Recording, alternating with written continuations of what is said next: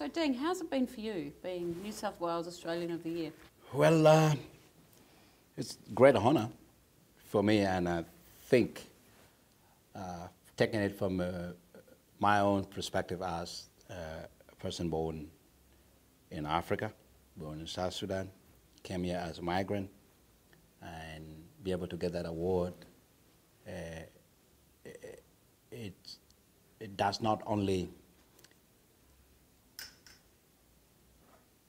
it may feel good to me, but to the wider audience, the country as a whole, and the outsiders, people from United States, New Zealand, other people, will be able to see Australia as a country that has taken a step diverse. too far ahead of other people, to be able to recognize somebody who came to this country 19 years ago and be able to honor them and give them an award. It is a great image to the general world, to the people of the world. I am a Prince of New South as well, based on 2017. So I'm now ruling, I'm the ruler. You're the ruler of New South Wales. I'm royal of the New South Wales for 2017. That's fantastic, Deng. Yes. It was a very diverse mix of people. It is a this year. community, in general, and sense of community. So that's how I see it, and I'm enjoying my hat for your this crown. year. You mean? My crown. Yeah. My crown. Yeah. Yep. My crown. So. So it was, well, I can't say that I feel like a prince or a princess. I'm way too old to be either of those. It certainly felt good to be recognised and acknowledged, to have my work acknowledged. It's shown me a side of life, some that's not so good, and a side of life that's exceptional as well. And I think that as Australians, the best thing we can do is celebrate each other. Yes. And we're not doing that enough in Australia. Australians are shy about celebrating each other, and they're shy about putting their hand in their pocket for philanthropy. Yes. And I would love things like these awards to open some of that up, because there's a lot of wealth in this country that could be put into good causes. But it's been an honour to be South Australian of the Year. So I guess I could wear a tiara for a moment. I went ahead and do the opposite, and succeeded in what I mentioned in my Strategy speech, that I will open a foundation for my brother, which I did. And I pursued that cause, and got 3 scholars now. Fantastic. 3 scholars, and they all migrants, 2 Iraqs, I think 1 Afghans. Fantastic. And it is for Australian people, and Australian people come in different colors, come in different shapes, come in different community, different language, and therefore I won in that respect, and they lost. So it gave me more strength to challenge myself that I can do it, and of course I'm targeting 200 scholarships. Of course. And once I get that, I think I'll be able to say yes. I think I pay my debt. I pay my debt to this society. I see. If you've got any gift at all, the world deserves to have the benefit of your gifts. Yes, and I think the hand that just keep giving, you just have to give. I think that what actually this award has given me, just giving me more strength to challenge myself, that the award belong, I deserve the award, and that I can show that I can basically contribute more to this country, and I can do more in general to Australian people. Actually, I'd agree with it. I wouldn't have said that a while ago, but I would say it's given me more strength. And I was already a strong, resilient person, so sometimes I've likened myself. I grew up in a very poor rural community in South Australia with very little water, no electricity, very little money, an hour-and-a-half bus trip each way to school. So nowhere near as tough as your upbringing, but still tough. Tough. Mine, you're quite right. You know, not much cash in my life from a lot of Australian are poor. A lot of Australian are poor. So I still just feel like that kid from the farm trying to do the right thing. But I've likened myself to a skittle, so I've been through lots of different challenges, health and other. Yeah. And I don't know if you've ever been 10-pin bowling.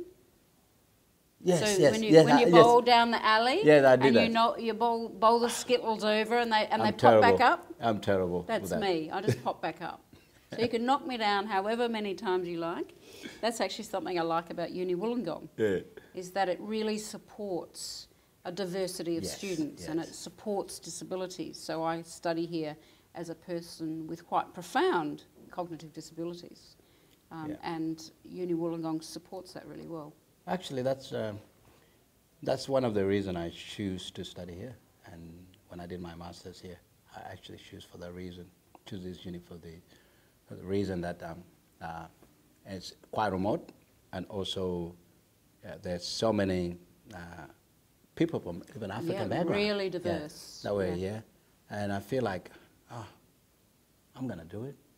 And I think I didn't feel like I had anything to prove at all when I first came to this uni. I was just almost accepted. It was just straightforward.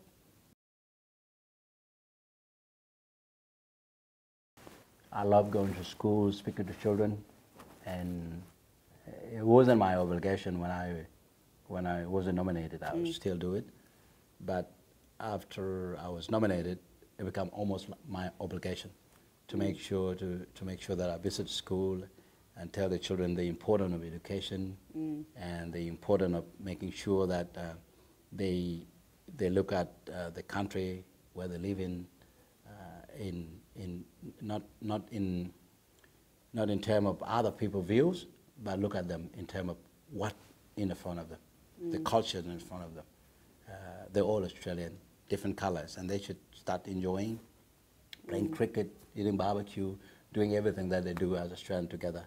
Yeah, I think because the award gives you some opportunities and opens some doors that maybe would have been harder to open. There's a huge responsibility to make sure that you really do use that wisely, that opportunity wisely, and make sure that whatever your mission is, and you know, you and I were on very different pathways, but still really, really important to make sure that it's a responsibility, Bigger one.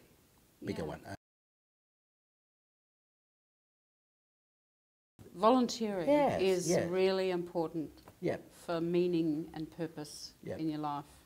So there should be one day of everyone volunteering. It should be one holiday, one single holiday, volunteering holiday, where we all volunteer, go and mow the lawn for elderly, and go and clean up dogs in dog pounds, visit sick people in hospital, maybe one day, maybe. Find something that you like and go and do it with somebody that needed it. That would be good to have that day. That can be your next petition.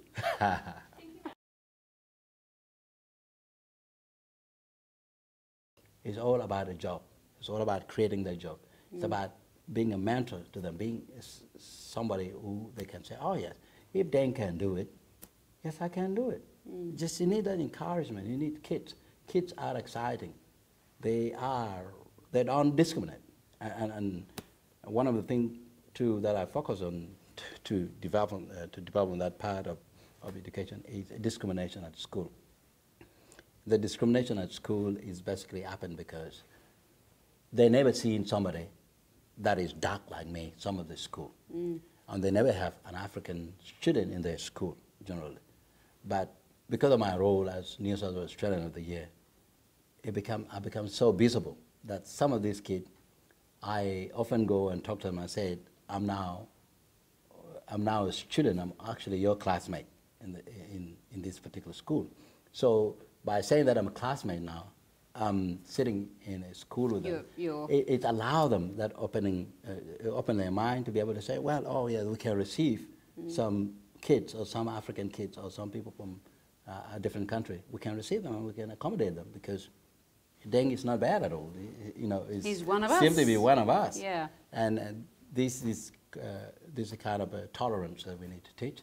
And actually, that's a bit how I feel. I'm an example of a person with dementia who can contribute significantly to our community. Great. And the discrimination, the stigma, the loss of human rights, the being locked away in secure units simply because you've got a disease, not because you're a criminal. The only other people we lock up in the Western world are criminals, and yet we're locking people up with dementia all around the world. And the OECD in 2015 did a massive report on addressing dementia, the OECD response. And 67 years after the UN declaration was signed, they declared that dementia receives the worst treatment of any disease in the developed world, not the undeveloped world or developing world, but the developed world. So that's Australia, that's the UK, that's Canada, that's America. So that, for me, to be able to try and change that, and it's harder to change that, and it's harder to educate a Western world who already thinks they're doing it well. And the impact that I can have in low and middle income countries is faster than what I can have here, because they're starting from a base of almost nothing. But it's been good to be able to reinforce that message that actually what we think we're doing in the Western world is complete breach of human rights. I think my treasured memory probably is today at the Illawarra Forum, and there were two young women who have had to place their mum into a nursing home recently, and they heard about me because of winning the South Australian of the Year award, so they'd read my books. And I think that just being able to help real people whose real lives are affected by dementia. I mean, yes, I may be impacting dementia in the academic education sector, I might be impacting it in the nursing, or impacting real people is actually what it's about for me. So being able to provide services and support for real people with dementia through Dementia Alliance International, and to be able to, in some strange way, support families who look after and love people with dementia. So that for me is the most, being able to do more of that has been the best part of it for me. I think for me is the daily email that I receive from people around the world, that I actually inspire them. I continue to be resilient despite what happened to me, and that I've changed something in their life.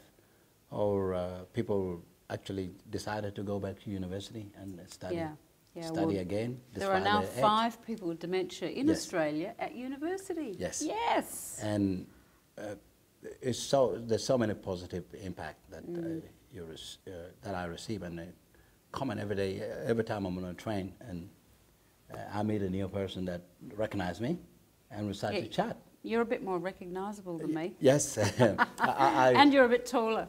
Yes, but I actually said I'm too visible for everyone. Yeah. And because I'm too visible, it's amplify me as well. It amplify my position as New South Australian of the Year, and it allow people